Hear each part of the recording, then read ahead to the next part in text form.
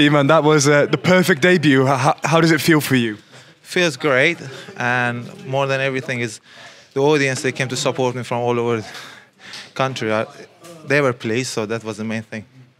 I mean, you've had quite a story, quite a life so far.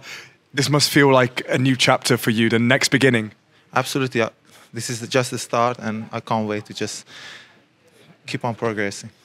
How did it feel like to be in a ring as a professional for the first time? Did it just feel like home? Well, because I had a good amateur background, so it was no different, to be honest. I really enjoyed the whole journey. And what exactly can we expect from you in the future? How far do you want to go as a boxer?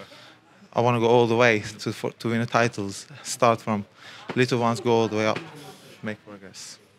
And then how much did it mean to you to have such fantastic support in there? I saw a lot of friends and family to come here. It must mean so much and give you that extra strength. Absolutely. I mean, like, we live south, and they all traveled a long way to come here, and it just means a lot, it means the world. And when will we see you next out? Very soon, hopefully? Well, just Frank said hopefully I'll be out soon, and I can't wait to be out again.